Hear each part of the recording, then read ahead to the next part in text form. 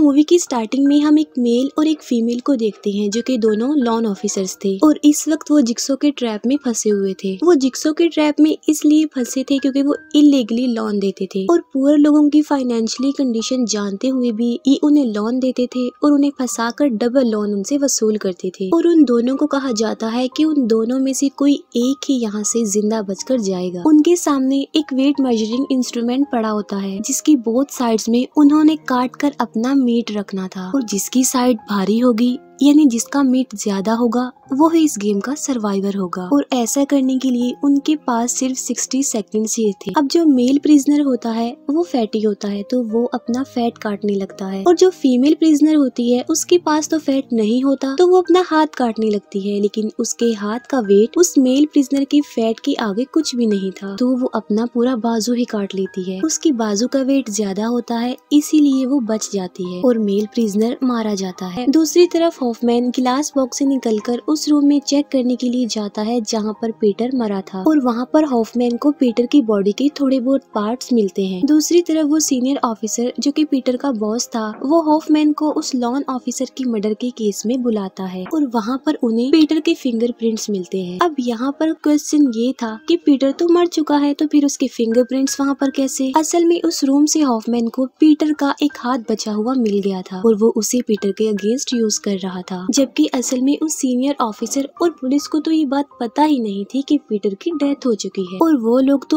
अभी तक यही समझ रहे थे कि पीटर ही जिक्सॉ का पार्टनर है और ये सब मर्डर्स कोई और नहीं बल्कि पीटर ही कर रहा है। हॉफमैन अंदर से काफी खुश था क्योंकि सब कुछ उसके प्लानिंग के अकॉर्डिंग ही चल रहा था और हॉफमैन का प्लान उस वक्त खराब होता है जब वो उस फीमेल एजेंट से मिलता है जिसके बारे में ये कहा गया था कि वो बिली का फेस ब्लास्ट होने की वजह से मर गई, लेकिन असल में वो फीमेल एजेंट अभी जिंदा थी। तब सीनियर ऑफिसर बताते हैं कि उस फीमेल एजेंट की लाइफ को खतरा था और इसीलिए उन्होंने उसकी डेथ की फेक न्यूज को फैलाया ताकि उसको कोई नुकसान ना पहुंचा दे। और अब की बात जितने भी केसेस वो हैंडल करेंगे उन सब में वो फीमेल एजेंट उनका साथ देंगी। उस फीमेल एजेंट को देखकर हॉफमैन के होश उड़ जाते हैं क्योंकि वो पीटर की कुलीग थी और पीटर की नेचर को अच्छे से जानती थी। अब हॉफमैन को इस बात का डर था कि कहीं उन लोगों को उसकी रियलिटी के बारे में पता न चल जाए कि पीटर नहीं हॉफमैन जिक्सॉ का पार्टनर है और ये सारे मर्डर्स पीटर नहीं बल्कि वो कर रहा है। फिर हमें एक हॉस्पिटल दिखाया जाता है जहाँ पर हॉफमैन एक लड़की जो कि इंक्वायरी ऑफिसर थी उससे मिलता है और ये इंक्वायरी ऑफिसर जिक्सॉ के बारे में काफी डिटेल से लिखती थी। वो इंक्वायरी ऑफिसर हॉफमैन से जिक्सॉ की वाइफ यानी जिल तक का एड्रेस मांगती है। वो कहती है कि अगर तुमने मुझे जिल तक का एड्रेस दे दिया तो मैं जिक्सॉ के बारे में लिखना बंद कर दूंगी। फिर हम जिल को उस बॉक्स के साथ देखते हैं जो कि उसे जिक्सॉ की आखिरी निशानी के तौर पर दिया गया था। जिल को उस बॉक्स में से 6 पैकेट्स और एक एनवेलप मिलता है। इसके अलावा उस बॉक्स में और भी कुछ होता है लेकिन वो हमें नहीं दिखाया जाता। नेक्स्ट डे हॉफमैन जिल से मिलने उसके क्लिनिक पर जाता है और यहाँ पर हमें पता चलता है कि जिल भी ये बात जानती थी कि हॉफमैन ही जिक्सॉ का पार्टनर। जिल 5 एनवेलप हॉफमैन को देती है और उन 5 एनवेलप्स में अगले विक्टिम्स की पिक्चर्स थी, लेकिन जिल को तो 6 एनवेलप मिले थे तो फिर उसने 5 हॉफमैन को क्यों दिए, एक क्यों नहीं दिया? क्योंकि वो एक एनवेलप अपने पास रख लेती क्योंकि उसमें एक बड़ा राज छुपा हुआ था। हॉफमैन चाहता था कि अब की बात उसके रूल्स को फॉलो किया जाए ना कि जिक्सॉ के रूल्स को, क्योंकि जिक्सॉ मर चुका है इसलिए। फिर हमें जिल और जिक्सॉ के पास्ट का एक सीन दिखाया जाता जहाँ पर उन दोनों के बीच कुछ कंट्रोवर्सी चल रही थी। जिक्सॉ कहता है कि कोई ड्रग एडिक्शन किसी भी मेडिकल ट्रीटमेंट से ठीक नहीं हो सकता सिवाय जिक्सॉ के गेम ट्रैप्स, लेकिन जिल इस बात पर एग्री नहीं करती। तब जिक्सॉ जिल के सामने अमेंडा जैसी बेस्ट एग्जांपल लाकर खड़ा कर देता क्योंकि अमेंडा की नशा करने की आदत जिक्सॉ के गेम ट्रैप से ही छूटी। असल में अमेंडा जिल की पेशेंट और जिल का कहना ये था कि अमेंडा कभी भी ठीक नहीं हो पाएगी और अब उसे जिक्सॉ की गेम से ठीक होता देखकर वो इम्प्रेस हो जाती और अब की बात वो भी जिक्सॉ का साथ देती है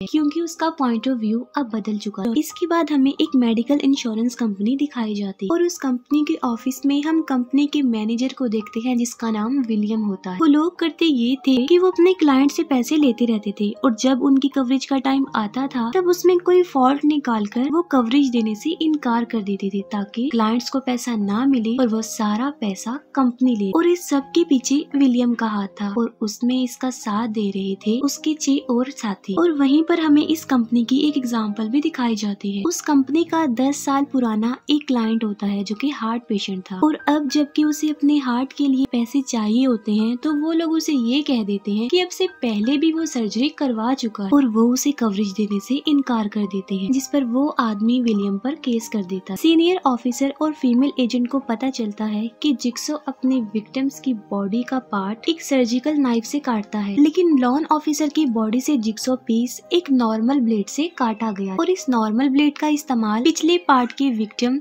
यानी हॉफमैन की सिस्टर के किलर में भी यूज किया गया था। अब इस प्रोसेस को आगे बढ़ाते हुए वो लोग पिछले पार्ट के विक्टिम की केस फाइल को दोबारा से ओपन कर देते ताकि वहाँ से भी उन्हें कोई हिंट्स मिल सके, क्योंकि वो जिगसॉ की ओल्ड और न्यू किलिंग के बारे में जानना चाहते थे। हॉफमैन ये सब कुछ जानने के बाद भी रिलैक्स रहता है, क्योंकि उसे पता था कि कभी न कभी वो लोग उस तक पहुँच ही जाएंगे। फिर हम विलियम को देखते हैं जो कि अपने ऑफिस में बैठकर जिगसॉ की न्यूज देख रहा होता है, और तभी पीछे से आकर उसे हॉफमैन पकड़ लेता है और उसे किडनैप कर लेता है। फिर वो इंक्वायरी ऑफिसर जिल के घर जाती है और वो जिल को वो लेटर देती है जो पार्ट 3 में हॉफमैन ने अमेंडा को दिया था, जिसे पढ़कर वो रोने लगी थी। लेकिन यहाँ पर भी हमें ये पता नहीं चल पाता कि उस लेटर में आखिर लिखा क्या हुआ। तब जिल कहती है कि वो इस लेटर के बारे में कुछ नहीं जानती, लेकिन वो इंक्वायरी ऑफिसर फिर भी वो लेटर जिल को किसी न किसी तरह देकर वापस जाने लगती है, और हॉफमैन उसे भी किडनैप कर लेता है। विलियम जब होश में आता है तो वो देखता है कि वो जिगसॉ के ट्रैप में फंसा हुआ है, और उसके सामने उसके ऑफिस का गेट कीपर भी उसी ट्रैप में फंसा हुआ है। विलियम के दोनों हाथों और पाँव में बॉम्ब लगा हुआ है, और अगर वो इन बॉम्ब से आजाद होना चाहता है तो उसे कुछ टेस्ट को पास करना होगा, और टेस्ट पास करने के लिए उसके पास 1 घंटा होता है। लेकिन अगर वो इस टेस्ट में फेल हो गया तो वो खुद तो मरेगा ही, लेकिन साथ साथ उसकी फैमिली भी मारी जाएगी। पहले बॉम्ब से आजाद होने के लिए उसे चाबी लेनी होगी। पहले बॉम्ब की चाबी लेने के लिए उसे इस टेस्ट को सरवाइव करना पड़ेगा। पहले टेस्ट को पास करने के लिए उसे अपनी सांस को रोकना होगा, और जितनी बार वो सांस लेगा उसकी दोनों साइड्स पर स्टोन ब्लॉक्स पास आते जाएंगे और वो क्रश होकर इसमें मर जाएगा। और सेम यही ट्रैप उसके गेट कीपर को भी लगाया गया था। अब क्योंकि वो एक स्मोकर था तो वो अपनी सांस नहीं रोक पाया, जिससे विलियम इस टेस्ट को पास कर लेता है और वो गेट कीपर मारा जाता है। वहाँ पर विलियम को एक चाबी मिलती है जिससे वो अपना एक बॉम्ब खोल देता है और अपने नेक्स्ट टेस्ट के लिए आगे बढ़ता है। तभी हम एक मदर और उसके एक बेटे को देखते हैं जो कि एक केज में बंद थे, और वहीं पर एसिड भी था, और एक मेन स्विच पर लिव और डाई लिखा हुआ था। और वहीं पर हम उस इंक्वायरी ऑफिसर को भी देखते हैं और वो भी एक केज में बंद होती है। अपने नेक्स्ट टेस्ट के लिए विलियम एक रूम में पहुंचता है जहाँ पर वो देखता है कि उसके 3 एम्प्लॉयज लटके हुए हैं, और उन तीनों में से विलियम किसी एक को ही सेव कर सकता है, और वो फीमेल को सेव करता है, और बाकी 2 मारे जाते हैं। और वहाँ पर भी उसे एक चाबी मिलती है जिससे वो अपना दूसरा बॉम्ब ओपन कर लेता है, और तभी उसे अपने हाथ पर एक मैसेज लिखा हुआ मिलता है, फाइनल डिसीजन। और तब उसे याद आता है कि वो जिगसॉ से 2 बार मिल चुका है, एक बार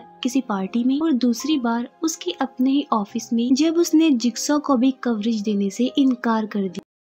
अगले टेस्ट में विलियम को उसकी लॉयर मिलती है और उसकी गले पर एक ट्रैप लगा हुआ था, और उस ट्रैप की चाबी विलियम के पेट के अंदर थी। लेकिन विलियम अपना पेट नहीं काटता, और टाइम अप होने से पहले ही उस लॉयर की भी मौत हो जाती है, और वहाँ पर भी उसे एक चाबी मिल जाती है और वो फिर से अपना बमशेल खोल लेता। सीनियर ऑफिसर को पिछले पार्ट के विक्टिम की एक टेप मिलती है जिसकी फ्रिक्वेंसी को वो लोग ठीक कर रहे थे ताकि आवाज को ठीक से सुना जाए कि वो किसकी वॉइस है। और जैसे ही उन्हें पता चलता है कि वो आवाज हॉफमैन की है, तब हॉफमैन सबको मार डालता है और वो उस टेप को भी खत्म कर देता है और उस जगह को आग लगाकर से चला जाता है। हम जिल को देखते हैं जो कि हॉस्पिटल के एक रूम में वही पार्सल डिलीवर करती है जो कि उसे मिला था। फिर विलियम एक ऐसे रूम में पहुंचता है जहां पर उसके वही 6 एम्प्लॉयज ट्रैप में फंसे हुए थे जो कि उसका साथ देते थे, और उस ट्रैप में से विलियम सिर्फ 2 लोगों को ही बचा सकता था। उन लोगों के सामने एक शॉट गन भी लगी हुई थी। 2 लोगों को भी बचाने के लिए विलियम को एक मशीन में अपना हाथ सेक्रीफाइस करना पड़ेगा, और तब वो 2 लड़कियों को बचा लेता। वहाँ पर भी उसे एक की मिलती है और वो अपना बॉम्बशेल खोल लेता। फिर हम उस माँ और बेटे को देखते हैं जो कि पैनिक कर जाते हैं क्योंकि टाइम अप होने ही वाला था और उन्हें कुछ समझ नहीं आ रही थी कि वो क्या करें। तब वो डिसाइड करते हैं कि वो उस मेन स्विच को ऑफ कर देंगे, लेकिन वो भी काम नहीं कर रहा था। फिर हम जिल को देखते हैं जो कि उस रूम में पहुंच जाती है जहाँ पर ये सारी गेम कंडक्ट हो रही थी, और जिगसॉ के बॉक्स से जो बाकी सामान मिला था वो उसे वहीं पर रख देती। हॉफमैन ने जो लेटर अमेंडा को लिखा था वो भी वो उसकी टेबल पर रख देती है और वहीं किसी जगह पर छुपकर वो हॉफमैन के आने का वेट कर रही होती है। फिर विलियम फाइनल रूम तक पहुंच जाता है और वो उस रूम में होता है जो उस इंक्वायरी ऑफिसर और उस माँ और बेटे की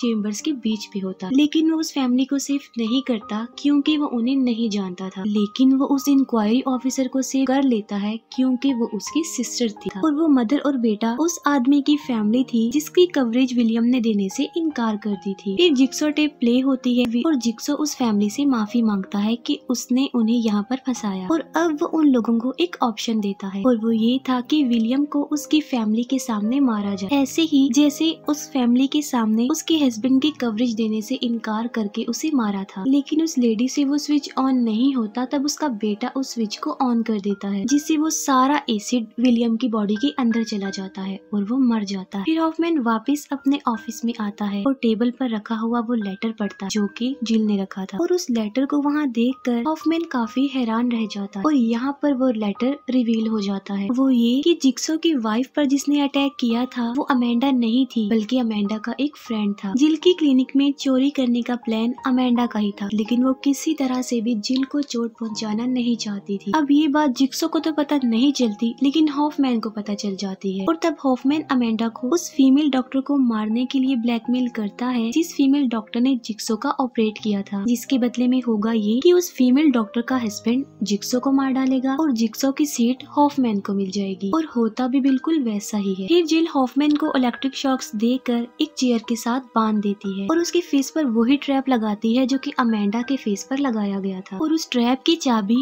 वो हॉफमैन को भी नहीं देती और यहाँ पर वो ये बात भी रिवील कर देती है कि जिक्सॉ ने 6 विक्टिम्स के इन्वेलप्स भेजे थे और एक इन्वेलप क्योंकि जिल ने अपने पास रख लिया था क्योंकि उसमें एक राज था, तो वो यही राज था कि उसमें हॉफमैन की पिक्चर थी। यानी जिक्सॉ का मानना ये था कि हॉफमैन भी उसके ट्रैप में आ जाएगा क्योंकि वो जिक्सॉ के इस प्रोसेस को आगे बढ़ाने के काबिल नहीं है। जिल हॉफमैन को वहीं मरने के लिए छोड़ देती है और वहाँ से चली जाती है। हॉफमैन अपना हाथ तोड़कर चेयर से उठता है और एक विंडो की मदद से अपना ट्रैप भी हटा लेता है। अब बच तो वो जाता है, लेकिन उसका फेस काफी ज्यादा इंजर्ड हो चुका था और यहीं पर 106 एंड हो जाती है।